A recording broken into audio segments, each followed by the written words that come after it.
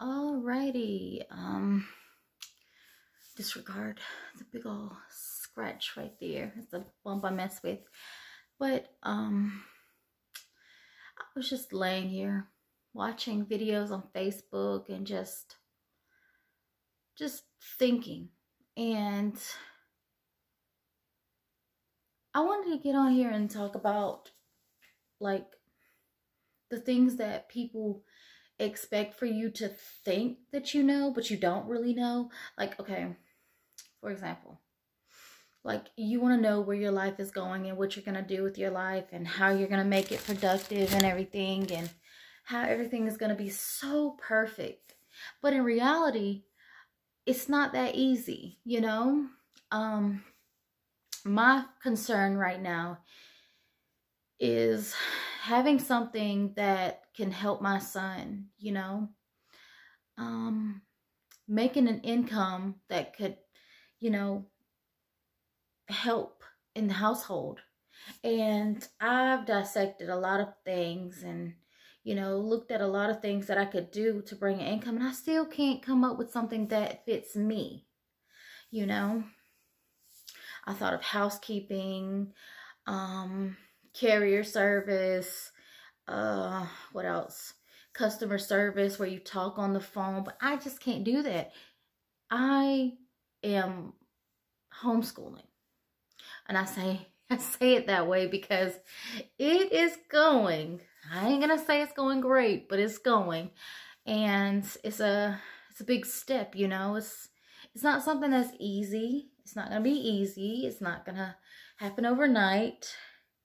So I'm still learning and growing with that, as well as trying to figure out what can I do to generate a revenue, you know.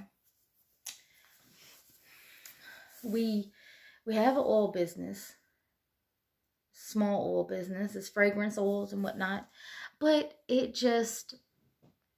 am not a salesperson.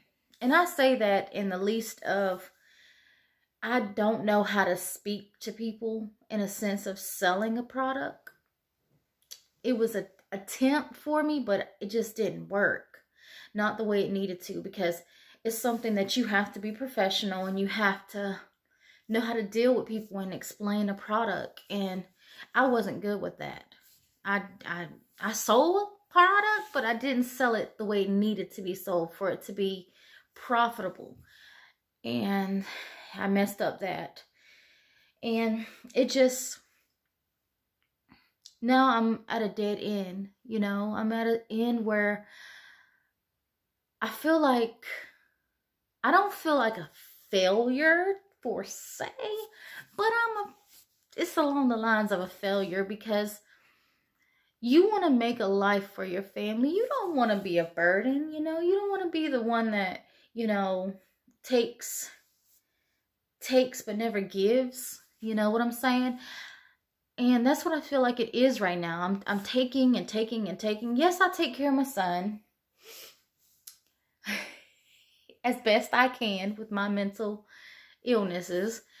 But I feel like I can do more. But depression, it keeps me from being who I need to be for my family. You know, I don't know why I'm getting tearful. I don't know why I want to break down over that. But it's like, people do not believe that depression can keep you, or anxiety can keep you from being a normal person. And you can, you know, it can take from you. I didn't get on here to cry, but it just mentally I can think that I can do something, and then physically I don't do it. Over the past 12 years of, well, it's almost 13 years, but past 12 years that I've been with Al, I've gained so much weight. I've gained 100 pounds since being with him. I'm at 255. I'm not ashamed to say how much I weigh, because obviously you see that I am a plus size person. I'm a big girl. To took me a long time to accept myself, you know. It took me a long time to accept that, you know, I'm not a size 0 or whatever you want to say. I wore size 12 when I was in freaking 9th grade, I think it was. I first started school when I was a freshman.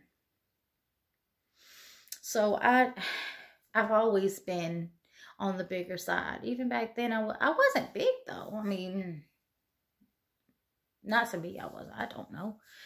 People saw me as big. I was called big. I was called fat. You know, by family members. Who would think? That's your biggest critics, your family members. You know, you think, oh, I can confide in them, but you can't even confide in family. You really can't. You gotta love yourself. You know, you gotta accept yourself for who you are. Accept your mistakes. You're gonna keep on making them, and you're gonna keep on doing things that might, as long as you're not hurting anyone and you're not hurting yourself, continue to grow with your mistakes. You know, continue to make mistakes and learn from it, and then keep going. Don't just give up and say, you know what, I don't want to do it anymore because my mistakes are just, they're creating the character that you are, you know. And it took me a long time to realize that. But I come to realize also that you don't let those mistakes make you as a person. Don't let them, you let them build you, but don't let them break you, you know. Don't break from it. And that's what I'm doing. I'm mentally breaking. I just got out of college, which wasn't a big college. It wasn't like that. It was just like a 2-year college. So I finished that. I graduated. Before that, I went to get my GED because I dropped out of school, you know, for stupid reasons. Wasn't pregnancy. Obviously, I have one son. I'm old. Well, I'm not that old, but I have one son, one child. So I quit school, chasing after a man. And that led me to where I am now. Which isn't bad, you know. I love where I'm at, you know. I have my ups and downs with it, but it's never hindered me to the point where I need professional help, that I have to be put somewhere because my health is so bad. My mental state of mind is so bad. And I guess that's what messes me up also with getting the help that I need, because it doesn't lead me to drink. It doesn't lead me to do drugs, you know. And that's what they say. That is bullcrap. I must put that out there. That is bullcrap when they tell you that your mental state of mind, because you're not drinking and doing drugs, that your mental state of mind is not that bad. That's bullcrap. Because you could be preventing a person from becoming that person just to get them the help they need before they even get there. You know, seriously, do I have to drink and do drugs for them to see that something's wrong? That's my problem. That is what I'm trying to point out, that they will say that nothing is wrong with you mentally because you're not drinking and doing drugs before they sit there and say, hey, well, maybe you need this kind of help. But they don't do that. They want you to do it and then get the help for it. Why? Then it's too late. Some people overdose, get in an accident drinking and driving. Would you rather that happen than to help them during the process? Because, I mean, it just really doesn't make sense for you to sit there and not help them when they ask for it until they're bad off. You know, I went to a mental health place to get therapy, and I felt like I was in a weird place. I ain't gonna lie. I felt like I did not belong there, but I did, because something mentally is wrong with me. It's not that bad because I'm not doing what they're doing, but it is bad. But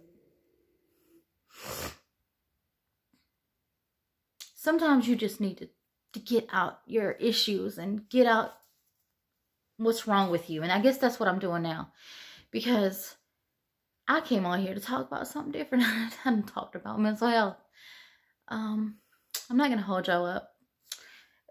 But until next time, y'all take care of yourselves and get the help you need. And if they don't want to help you when you say you need help, find someone else that will. Don't do what I did, and don't listen to what they say. Get another opinion, get another answer. Help yourself, because it is not a life to live when you cannot live for your children and you cannot live for yourself, your spouse, anybody. When you sit day to day and you can't figure yourself out, that's a problem. If you're young or even older, help yourself, because ain't nobody out here to help you. You know, get the help you need, be strong, and get this life together for yourself. So, alrighty.